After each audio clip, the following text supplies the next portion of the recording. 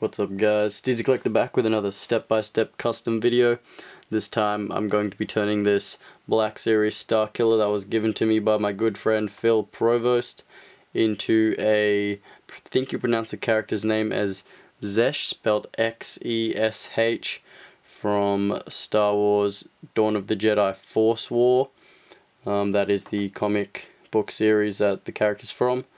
So I'm going to be using this cape here from a Marvel Infinite series Grim Reaper for the sort of cape piece that this character has, and this G.I. Joe, what was that from?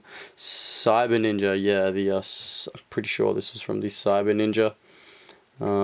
Yeah, I'll be modifying this a bit to fit what the character's helmet looks like. So I'm going to go ahead and start working on the helmet now, and we'll see how that turns out. Okay, so the helmet is done with the sculpting anyway.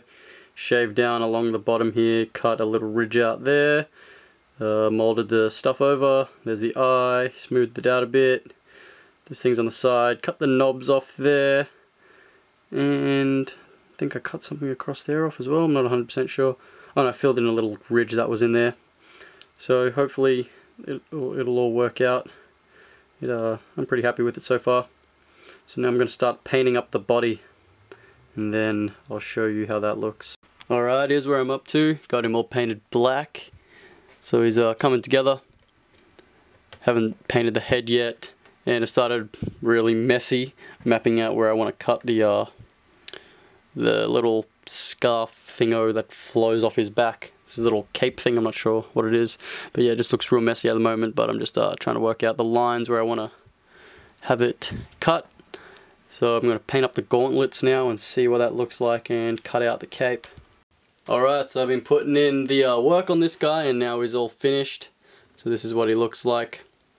Pretty happy with how he turned out.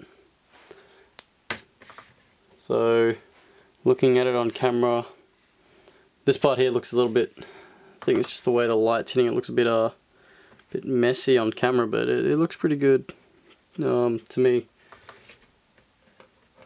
But yeah, all I did was just paint that and put a wash over the top of it, sort of sat in the recesses.